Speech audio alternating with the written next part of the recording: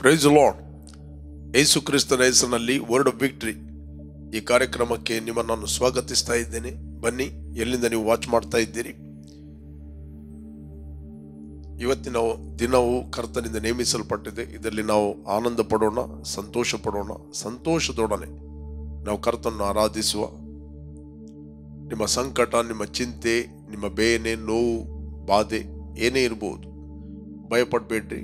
ಕರ್ತನು ನಿಮ್ಮ ಜೊತೆಯಲ್ಲಿದ್ದಾನೆ. ಆತ ನಿಮ್ಮನ್ನು ಸಂತೈಸ್ತಾನೆ. ಬನ್ನಿ, ನಾವು ವಾಕ್ಯ ಧ್ಯಾನ ಮಾಡುವ ಮುಂಚೆ ಮೊದಲು ಸ್ವಲ್ಪ ಹೊತ್ತು ನಾವು ಆರಾಧನೆ ಮಾಡುವ. ಅದರ ನಂತರ ನಾವು ಪ್ರಾರ್ಥನೆ ಮಾಡುವ. Praise the lord, hallelujah. ಜಯದ ವಾಕ್ಯ ಕಾರ್ಯಕ್ರಮವನ್ನು ನೀವು ನೋಡ್ತಾ ಇದ್ದೀರಿ. ಸಂದೇಶಕ್ಕೆ ಹೋಗುವುದಕ್ಕಿಂತ ಮುಂಚೆ ನಾವು ಸ್ವಲ್ಪ ಹೊತ್ತು ನಮ್ಮ ತಂದೆಯಾದ ದೇವರಿಗೆ ಕರ್ತನಾದ ಯೇಸುವಿನ ನಾಮದಲ್ಲಿ ಸ್ತುತಿಗನಮಾನ ಮಹಿಮೆಯನ್ನು ಸಲ್ಲಿಸುವ ಪ್ರಿಯರೇ. Thank you lord. Hallelujah, hallelujah, hallelujah, hallelujah. Come on, worship Him. Wonderful Jesus, we worship you. Thank you, Lord. We magnify your name. Aha, glory. Wonderful time. Thank you, thank you, thank you, Lord. Hallelujah, hallelujah, hallelujah, hallelujah, hallelujah, hallelujah, hallelujah, hallelujah. Raja Raja ನಿನಗೆ ಆರಾಧನೆ, ಯೇಸು ದೇವ ನಿಮಗೆ ಆರಾಧನೆ. ರಾಜಾ ರಾಜಾ ನಿನಗೆ ಆರಾಧನೆ, ಯೇಸು ದೇವ ನಿನಗೆ ಆರಾಧನೆ.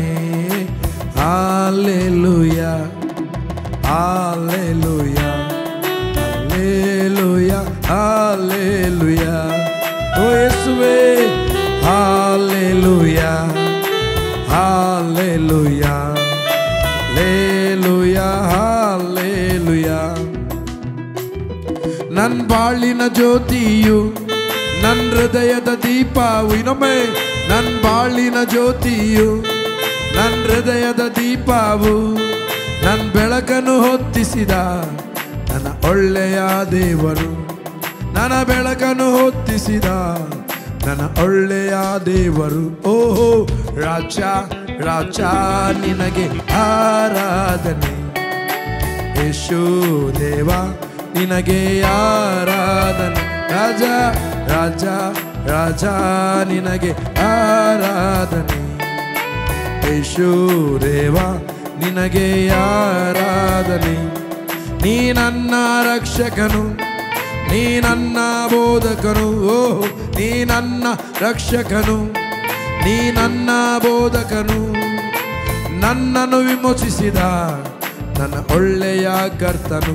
ಓ, ನನ್ನನ್ನು ವಿಮೋಚಿಸಿದ ನನ್ನ ಒಳ್ಳೆಯ ಕರ್ತನು. ಆ ರಾಜ ರಾಜ ನಿಮಗೆ ಆರಾಧನೆ, ಯೇಸು ದೇವ ನಿಮಗೆ ಆರಾಧನೆ. ಓ ರಾಜ ರಾಜ ನಿಮಗೆ ಆರಾಧನೆ, ಯೇಸು ದೇವ ನಿಮಗೆ ಆರಾಧನೆ. ರಾಜ ರಾಜ ನಿಮಗೆ ಆರಾಧನೆ, ಯೇಸು ದೇವ ನಿಮಗೆ ಆರಾಧನೆ. Hallelujah, hallelujah, hallelujah, hallelujah. ಓ ಯೇಸುವೇ, hallelujah, glory, hallelujah, hallelujah, hallelujah. ನೀ ಎಷ್ಟೊಂದು ಸುಂದರ, ನೀ ಎಷ್ಟೊಂದು ಮಧುರ, 10,000ಗಳಿಗಿಂತ ಶ್ರೇಷ್ಠನಾದ ದೇವರು. ನೀನೆಷ್ಟೊಂದು ಸುಂದರ, ಓಹೋ ಎಷ್ಟೊಂದು ಮಧುರ, 10,000ಗಳಿಗಿಂತ ಶ್ರೇಷ್ಠನಾದ ದೇವರು ರಾಜ ರಾಜ ನಿಮಗೆ ಆರಾಧನೆ ಯೇಸು ದೇವ ನಿನಗೆ ಆರಾಧನೆ ರಾಜ ರಾಜ ನಿನಗೆ ಆರಾಧನೆ ಯೇಸು ದೇವ ನಿನಗೆ ಆರಾಧನೆ Hallelujah. Hallelujah. Hallelujah. Hallelujah. Thank you, Lord. Thank you, Jesus. Praise the Lord. ಇವತ್ತು ನಾವು ಧ್ಯಾನಕ್ಕೆ ತೆಗೆದುಕೊಂಡಂತ ದೇವರ ವಾಕ್ಯದ ಭಾಗ ಅಪೊಸ್ತಲ ಪೌಲನು ಬರೆದ ಥೆಸಲೋನಿಕ ದವರಿಗೆ ಬರೆದ ಪತ್ರಿಕೆಯಲ್ಲಿ 5ನೇ ಅಧ್ಯಾಯ 23ನೇ ವಚನ. ಈ ವಚನವನ್ನು ನಾವು ಓದಿ ಧ್ಯಾನ ಮಾಡುವ. ಶಾಂತಿದಾಯಕನಾದ ದೇವರು ತಾನೇ ನಿಮ್ಮನ್ನು ಪರಿಪೂರ್ಣವಾಗಿ ಪವಿತ್ರ ಮಾಡಲಿ. ನಮ್ಮ ಕರ್ತನಾದ ಯೇಸು ಕ್ರಿಸ್ತನು ಪ್ರತ್ಯಕ್ಷನಾದಾಗ ನಿಮ್ಮ ಆತ್ಮ ಪ್ರಾಣಗಳು ದೋಷವಿಲ್ಲದೆ ಸಂಪೂರ್ಣವಾಗಿ ಕಾಣಿಸುವಂತೆ ಕಾಪಾಡಲಿ. Praise God. ಪ್ರಿಯರೇ, ಇಲ್ಲಿ ಅಪೊಸ್ತಲ ಪೌಲನು ಬರೆದ ಪತ್ರಿಕೆ, ಶಾಂತಿದಾಯಕನಾದ ದೇವರು ತಾನೇ ನಿಮ್ಮನ್ನು ಪರಿಪೂರ್ಣವಾಗಿ ಪವಿತ್ರ ಮಾಡಲಿ. ನಂಬರ್ 1, ಶಾಂತಿದಾಯಕನಾದ ದೇವರು. ನಮ್ಮ ದೇವರು ಶಾಂತಿದಾಯಕನಾದ ದೇವರು, ತಾನೇ ನಿಮ್ಮನ್ನು ಪವಿತ್ರ ಮಾಡಲಿ. ಇವತ್ತು ಪ್ರಿಯರೇ, ದೇವರು ಕ್ರಿಸ್ತನಲ್ಲಿ ನಮ್ಮನ್ನು ಪವಿತ್ರ ಮಾಡಿದ್ದಾನೆ. ನಾವಿವತ್ತು ಪವಿತ್ರರಾಗಿದ್ದೇವೆ. ಯಾಕಂತ ಹೇಳಿದ್ರೆ, because the blood of Jesus, ಯೇಸು ಕ್ರಿಸ್ತನ ರಕ್ತದ ಮೂಲಕ. ಇಬ್ರಿಯರಿಗೆ ಬರೆದ 2ನೇ ಅಧ್ಯಾಯದಲ್ಲಿ ನಾವು ನೋಡ್ಲಿಕ್ಕೆ ಹೋದರೆ ನಮಗೆ ಸಿಗ್ತದೆ. ಹಿಬ್ರೂಸ್ 2 ಚಾಪ್ಟರ್ ನಾನು ನಿಮಗೋಸ್ಕರ ಓದಲಿಕ್ಕೆ ಇಷ್ಟಪಡುತ್ತೇನೆ. 2ನೇ ಅಧ್ಯಾಯ 11ನೇ ವಚನ. ಯಾಕಂದರೆ ಪವಿತ್ರ ಮಾಡುವ ಆತನಿಗೂ ಪವಿತ್ರರಾಗುವವರೆಲ್ಲರಿಗೂ ಒಬ್ಬನೇ ತಂದೆ ಇದ್ದಾನೆ. ಈ ಕಾರಣದಿಂದ ಪವಿತ್ರ ಮಾಡುವ ಆತನು ಪವಿತ್ರರಾಗುವವರನ್ನು ಸಹೋದರನೆನ್ನುವುದಕ್ಕೆ ನಾಚಿಕೆ ಪಡದೆ, ಪವಿತ್ರ ಮಾಡುವ ಆತನು ಪವಿತ್ರ ಆಗುವವರು.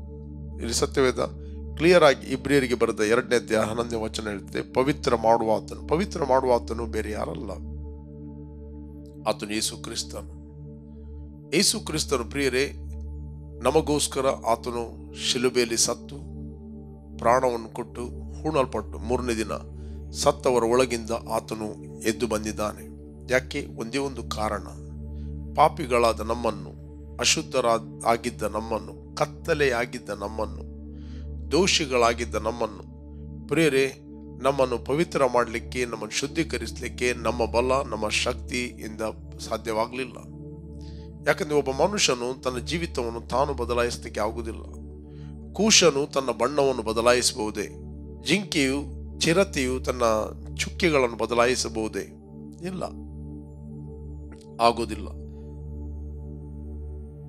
ಅದಕ್ಕೆ ನಮ್ಮ ಜೀವಿತವನ್ನು ನಾವು ಬದಲಾಯಿಸಲಿಕ್ಕೆ ಆಗುದಿಲ್ಲ, ನಮ್ಮನ್ನು ನಾವು ಶುದ್ಧೀಕರಿಸಲಿಕ್ಕೆ ಆಗುದಿಲ್ಲ.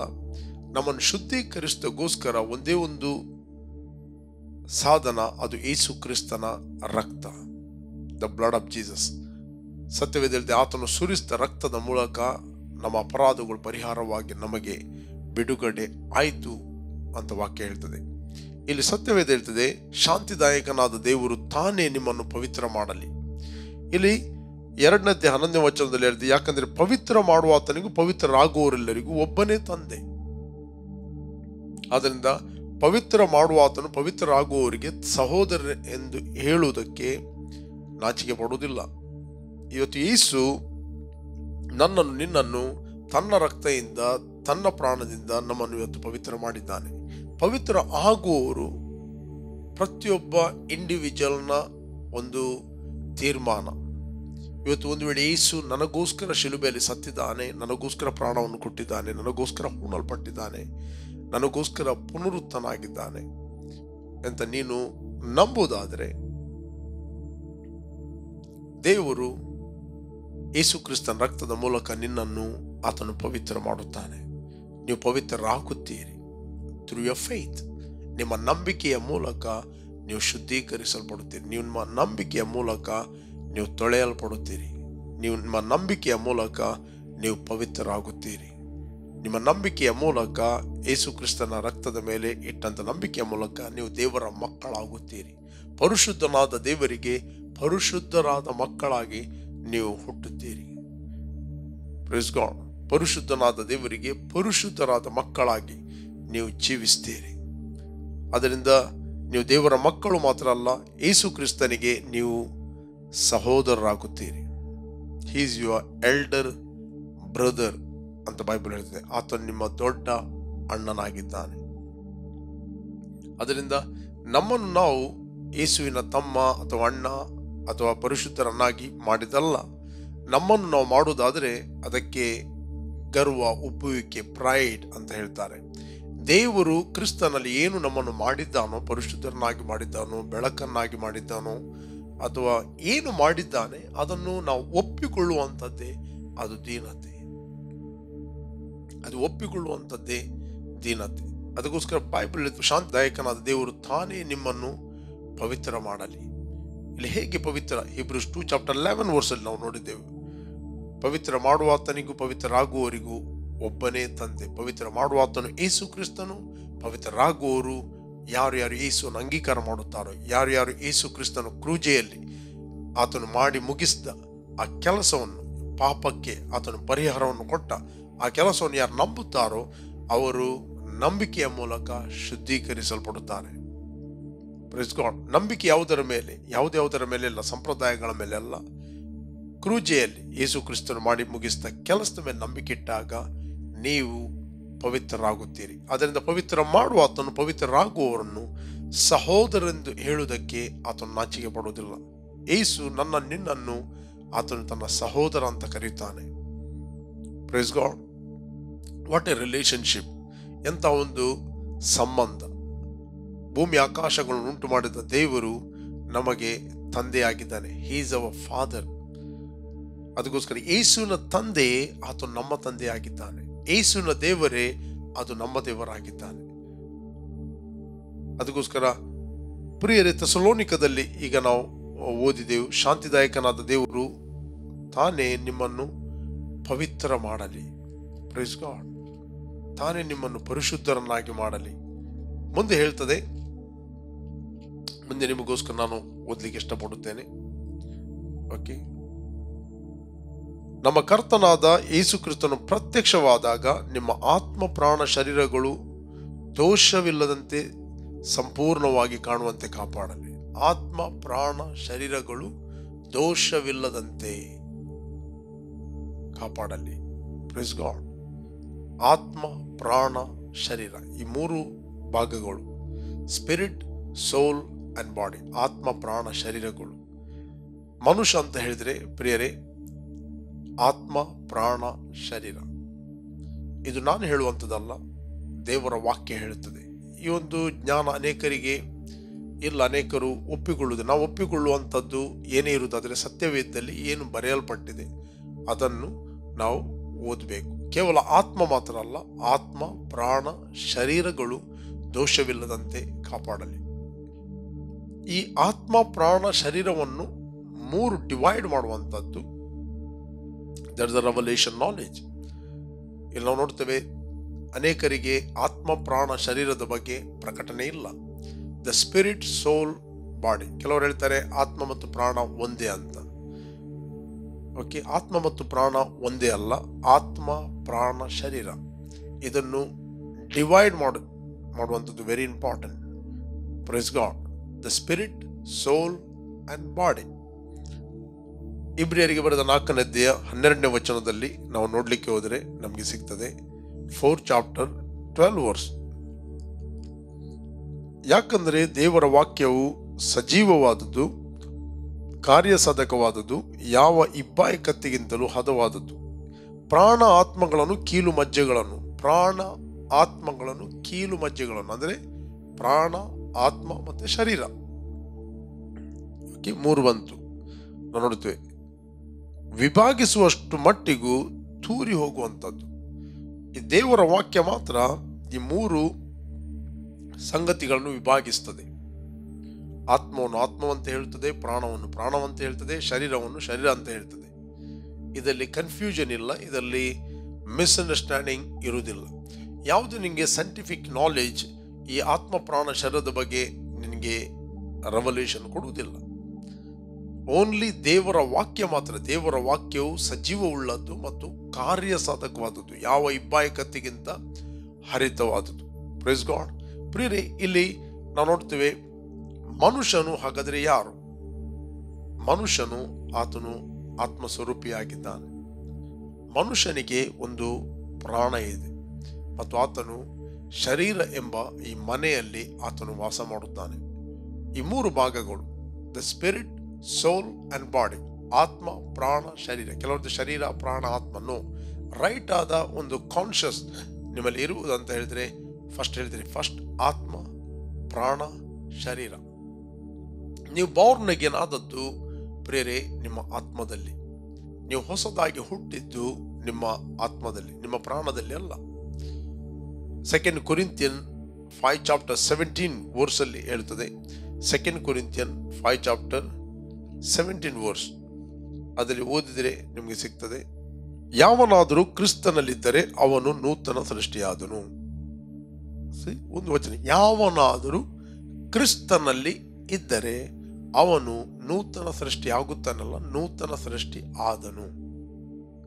ಯಾವನಾದರೂ ಕ್ರಿಸ್ತನಲ್ಲಿ ಇದ್ದರೆ, ಇನ್ ಕ್ರೈಸ್ಟ್, ಅವನು ನೂತನ ಸೃಷ್ಟಿಯಾದನು.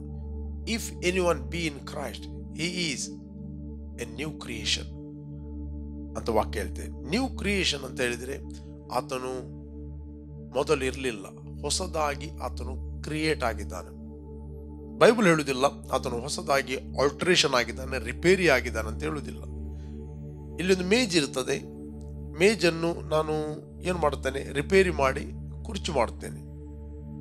ಅದು ಮೊದಲೇ ಇತ್ತು, ಅದನ್ನು ನಾನು ರಿಪೇರಿ ಮಾಡುವಂಥದ್ದು. ಅಥವಾ ಮೇಜನ್ನು ಅಗಲ ಮಾಡ್ತೇನೆ, ಅಥವಾ ಏನಾದರೂ ಆಲ್ಟ್ರೇಷನ್ ಮಾಡ್ತೇನೆ. ಅದಕ್ಕೆ ಒಂದು ಬೈಕ್ ತಗೊಳ್ತೀರಿ, ಕೆಲವರು ಬೈಕಿಗೆ ಆಲ್ಟ್ರೇಷನ್ ಮಾಡ್ತಾರೆ, ಇದ್ದ ಬೈಕನ್ನೇ. ರೈಟ್, ಒಂದು ಗಾಡಿ ತಗೊಳ್ತಾರೆ, ಆ ಇದ್ದ ಗಾಡಿಯನ್ನೇ ಅವರು ಆಲ್ಟ್ರೇಷನ್ ಮಾಡ್ತಾರೆ. ಅದರ ಅರ್ಥ ಅದಕ್ಕೆ ಏನಾದರೂ ಸೇರಿಸ್ತಾರೆ, ಒಳಗಿಂದ ಹೊರಗಿಂದ ಸೇರಿಸ್ತಾರೆ. ಇಲ್ಲಿ ದೇವರು ಮನುಷ್ಯನ ಆತ್ಮವನ್ನು ಆಲ್ಟ್ರೇಷನ್ ಮಾಡಲಿಲ್ಲ ಅಥವಾ ರಿನ್ಯೂ ಮಾಡಲಿಲ್ಲ, ಆತನು ಹೊಸದಾಗಿ ಸೃಷ್ಟಿಸಿದ್ದಾನೆ, ಹೊಸದಾಗಿ ಕ್ರಿಯೇಟ್ ಮಾಡಿದ್ದಾನೆ. ಅದರರ್ಥ ನೀನು ಎಂಬವನು ಹೊಸ ಸೃಷ್ಟಿಯಾಗಿದ್ದಿ. ಸತ್ಯವೇದನೆ ಹೇಳ್ತದೆ, ಯಾರಾದರೂ ಕ್ರಿಸ್ತನಲ್ಲಿದ್ದರೆ ಅವನು he is A new creation. Praise God. ಅದರಿಂದ ನಿಮ್ಮ ಆತ್ಮದಲ್ಲಿ ನೀವು ಹೊಸ ಸೃಷ್ಟಿಯಾಗಿದ್ದೀರಿ. ನೀವು ಆತ್ಮದಲ್ಲಿ ಮೊದಲು ಪಾಪಿಗಳಾಗಿದ್ದೀರಿ. ಯೇಸುವನ್ನು ರಕ್ಷಕನು ಒಡೆಯನೆಂದು ಅಂಗೀಕಾರ ಮಾಡುವ ಮುಂಚೆ ನೀವು ಪಾಪಿಗಳಾಗಿದ್ದೀರಿ. ಈಗ ಕ್ರಿಸ್ತನಲ್ಲಿ ನೀವು ಹೊಸ ಸೃಷ್ಟಿಯಾಗಿದ್ದೀರಿ. ದೇವರು ನಿಮ್ಮನ್ನು ಬ್ರ್ಯಾಂಡ್ ನ್ಯೂ ಪರ್ಸನ್ ಆಗಿ ಸೃಷ್ಟಿ ಮಾಡಿದ್ದಾನೆ, ಹೊಸ ವ್ಯಕ್ತಿಗಳನ್ನಾಗಿ ನಿಮ್ಮನ್ನು ಆತನು ಮಾಡಿದ್ದಾನೆ. ನಿಮ್ಮ ಆತ್ಮದಲ್ಲಿ ಇನ್ನು ಮುಂದೆ ಪಾಪ ಇಲ್ಲ. ನಿಮ್ಮ ಆತ್ಮದಲ್ಲಿ ದೇವರ ಜೀವವು ನೆಲೆಗೊಂಡಿದೆ. ಅದರಿಂದ ಸತ್ಯವೇದಿರುತ್ತದೆ, ಯಾರಾದರೂ ಕ್ರಿಸ್ತನಲ್ಲಿದ್ದರೆ ಅವನು ನೂತನ ಸೃಷ್ಟಿಯಾದನು. ಈಗೋ ಪೂರ್ವ ಸ್ಥಿತಿ ಹೋಯಿತು, ಎಲ್ಲವೂ ನೂತನವಾಯಿತು, ಇದು ದೇವರಿಂದಲೇ ಆದದ್ದು. ದೇವರ ವಾಕ್ಯ ಹೇಳ್ತದೆ, ಈಗೋ ಪೂರ್ವ ಸ್ಥಿತಿ ಹೋಯಿತು, ಎಲ್ಲವೂ ನೂತನವಾಯಿತು, ಇದು ದೇವರಿಂದಲೇ ಆದದ್ದು. ದೇವರಿಂದ ಆದ ಕೆಲಸವನ್ನು ನಾವು ಒಪ್ಪಿಕೊಳ್ಳುವಂಥದ್ದು. ಇಲ್ಲಿ ನೋಡ್ಲಿಕ್ಕೆ ಹೇಳುವಂಥದ್ದು ನಮ್ಮ ಆತ್ಮಿಕ ಕಣ್ಣುಗಳಿಗೆ. Praise God. ನೂತನವಾದದ್ದು ನಿಮ್ಮ ಶರೀರ ಅಲ್ಲ, ನೂತನ ಸೃಷ್ಟಿಯಾದದ್ದು ನಿಮ್ಮ ಪ್ರಾಣ ಕೂಡ ಅಲ್ಲ, ನಿಮ್ಮ ಶರೀರ ಕೂಡ ಅಲ್ಲ. ನಿಮ್ಮ ಶರೀರ ಇದ್ದ ಹಾಗೆ ಇದೆ. ಅದು ಕಪ್ಪು ಇದ್ದದ್ದು ಬಿಳಿ ಆಗಲಿಲ್ಲ, ಬಿಳಿ ಇದ್ದದ್ದು ಕಪ್ಪಾಗಲಿಲ್ಲ, ದಪ್ಪ ಇದ್ದವಂತ ಸಪುರ ಆಗಲಿಲ್ಲ. ಅವನು ಇದ್ದ ಹಾಗಿದ್ದಾನೆ. ಶರೀರದ ಬಗ್ಗೆ ಮಾತಾಡುವಂತಲ್ಲ, ಇಲ್ಲಿ ಪ್ರಾಣದ ಬಗ್ಗೆ ಕೂಡ ಮಾತಾಡುವಂತಲ್ಲ. ಯಾಕಂದರೆ ಪ್ರಾಣದಲ್ಲಿ 3 ಸಂಗತಿಗಳಿವೆ. ಒಂದು ನಮ್ಮ ಮನಸ್ಸು, ಮತ್ತೊಂದು ನಮ್ಮ ಆಯ್ಕೆ, ವಿಲ್ ಅಂತ ಹೇಳ್ತಾರೆ. ಇನ್ನೊಂದು ನಮ್ಮ ಭಾವನೆಗಳು, ಇಮೋಷನ್ಸ್, ಭಾವನೆ, ಫೀಲಿಂಗ್ಸ್ ಎಲ್ಲ ಆಗುವಂಥದ್ದು ಈ ಪ್ರಾಣದ ಒಂದು ಭಾಗ. ಈ ಪ್ರಾಣದಲ್ಲಿ 3 ಭಾಗ. ಒಂದು ಮೈಂಡಲ್ಲಿ ನೀನು ಥಿಂಕ್ ಮಾಡುತ್ತಿ, ನಿನಗೆ ಆಯ್ಕೆ ಕೊಡಲ್ಪಟ್ಟಿದೆ. ವಿಲ್ ಅಂತ ಹೇಳ್ತಾರೆ, ನೀನು ಏನೇ ಆಯ್ಕೆ ಮಾಡಬಹುದು ಅಥವಾ ರಿಜೆಕ್ಟ್ ಮಾಡಬಹುದು. ಆಯ್ಕೆ ನಿನಗೆ ಕೊಡಲ್ಪಟ್ಟಿದೆ. ಮೂರನೇ ಸಂಗತಿ, ನಿಮ್ಮ ಭಾವನೆಗಳು, ಇಮೋಷನ್ಗಳು. ನಿನ್ನ ಪ್ರಾಣ ಯಾವಾಗ ನಿನ್ನ ಆತ್ಮನ ವಶವಾಗಿರುತ್ತಾನೆ, ಆಗ ಒಳ್ಳೆಯ ಕ್ಯಾರೆಕ್ಟರ್ಗಳನ್ನು ಅದು ಪ್ರೊಡ್ಯೂಸ್ ಮಾಡುತ್ತದೆ. Praise God. ದ ಸ್ಪಿರಿಚುವಲ್ ಕ್ಯಾರೆಕ್ಟರ್ಗಳನ್ನು ಅದು ಪ್ರೊಡ್ಯೂಸ್ ಮಾಡುತ್ತದೆ. ಇಲ್ಲಿ ನಿಮ್ಮ ಪ್ರಾಣ ಆತ ನೂತನ ಸೃಷ್ಟಿಯಾದದಲ್ಲ. ಯಾಕಂದ್ರೆ ನೀವು 20 ವರ್ಷದಲ್ಲಿ ಯೇಸುವನ್ನು ರಕ್ಷಕನ ಒಡೆಯನೆಂದು ಅಂಗೀಕಾರ ಮಾಡಿದಿರಿ. ಯೇಸುವನ್ನು ರಕ್ಷಕನ ಒಡೆಯನೆಂದು ಅಂಗೀಕಾರ ಮಾಡಿದಾಗ ನಿಮ್ಮ ಆತ್ಮ ಟೋಟಲಿ ನ್ಯೂ ಕ್ರಿಯೇಷನ್ ಆಯಿತು, ಹೊಸ ಸೃಷ್ಟಿ ಆಯಿತು. ಪಾಪ ಹೋಯಿತು. ದೇವರ ಡಿವೈನ್ ನೇಚರ್ ನಿಮ್ಮ ಆತ್ಮದೊಳಗೆ ಅದು ವರ್ಗಾವಣೆ ಆಯಿತು. ದೇವರ ದೈವಿಕ ಸ್ವಭಾವ ನಿಮ್ಮ ಆತ್ಮದಲ್ಲಿ ವರ್ಗಾವಣೆ ಆದಾಗ ನಿಮ್ಮ ಮೈಂಡಿಗೆ ಅದು ಗೊತ್ತಿಲ್ಲ. Praise God. ನಿಮ್ಮ ಮೈಂಡಿಗೆ ಅದರ ಬಗ್ಗೆ ಇನ್ಫಾರ್ಮೇಶನ್ ಇಲ್ಲ. ಕ್ಲಿಯರ್ ಆಗಿ ಒಳಗೆ ಏನಾಗಿದೆ. ಸ್ವಲ್ಪ ನಿಮ್ಮ ಇಮೋಷನ್ಗೆ ಖುಷಿ ಆಯಿತು, ಸಂತೋಷ ಆಯಿತು, ಸಮಾಧಾನ ಆಯಿತು, ನಿಮ್ಮ ಆತ್ಮದಲ್ಲಿ ಏನಾಗಿದೆ, ಹೊಸ ಒಂದು ಅನುಭವ ನಿಮಗೆ ಆಗ್ತದೆ ಅಷ್ಟೇ. ಆದರೆ ನಿಮ್ಮ ಮೈಂಡಲ್ಲಿ 20 ವರ್ಷದ ಓಲ್ಡ್ ಮೆಮೊರಿ ಇದೆ. ಆ ಮೆಮೊರಿ ಹೋಗ್ಲಿಲ್ಲ. ನಿಮ್ಮ ಪ್ರಾಣ ನೂತನ ಸೃಷ್ಟಿಯಾಗಿದ್ದರೆ, ನೆವರ್ ಎಕ್ಸಿಸ್ಟೆಡ್ ಬಿಫೋರ್, ಅಂದ್ರೆ ಪೂರ್ವ ಸ್ಥಿತಿ ಹೋಯಿತು ಅಂತ ಹೇಳಿದ್ರೆ ನಿಮ್ಗೆ ಮೆಮೊರಿ ಸ್ವಲ್ಪ ಇರ್ತಿರ್ಲಿಲ್ಲ. 20 ವರ್ಷದಲ್ಲಿ ಆಗಿದ್ದರೆ ನೀನು ಯಾರಂತೇನೋ ಹೊಸ ವ್ಯಕ್ತಿ. ಆದರೆ 20 ವರ್ಷದಲ್ಲಿ ಎಲ್ಲ ನಿಮಗೆ ಮೆಮೊರಿ ಇದೆ.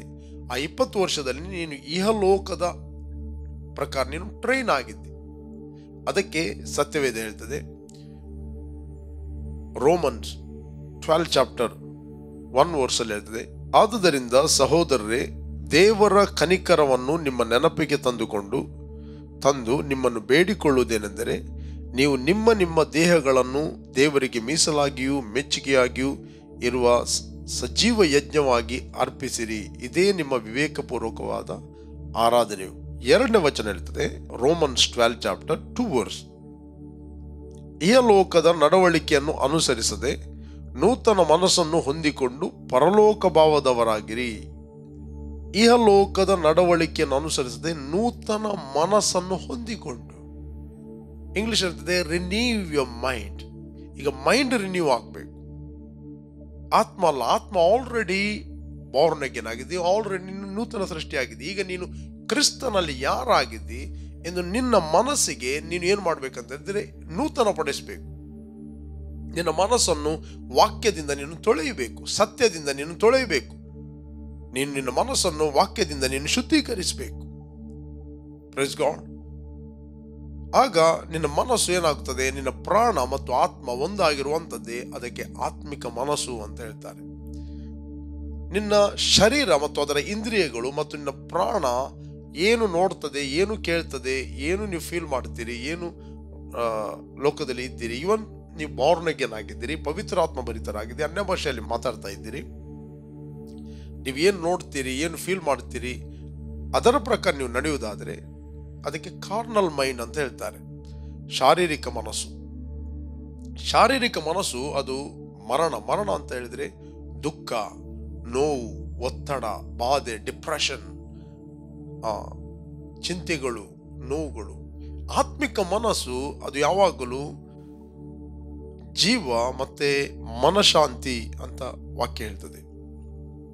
Life and piece, life and piece ನಿಮ್ಮ ಒಳಗೆ ಅದು ಇದೆ.